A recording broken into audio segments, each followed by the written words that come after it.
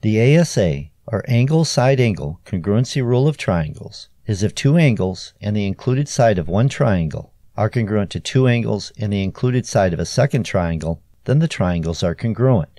As an example, let's say that we have two triangles, and we are given that angle A is congruent to angle J, angle B is congruent to angle K, and segment AB is congruent to segment JK.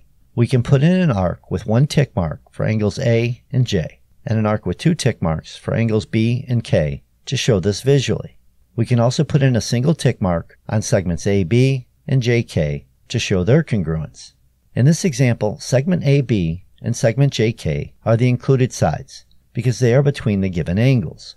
From the ASA congruency rule for triangles, we know that triangle ABC is congruent to triangle JKL because two angles and the included side are congruent.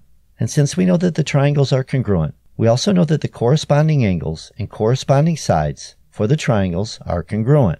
So angle C is congruent to angle L, segment BC is congruent to segment KL, and segment CA is congruent to segment LJ. And since these triangles are congruent, we also know that the measure of the corresponding angles will be equal, and the measure of the corresponding sides will also be equal.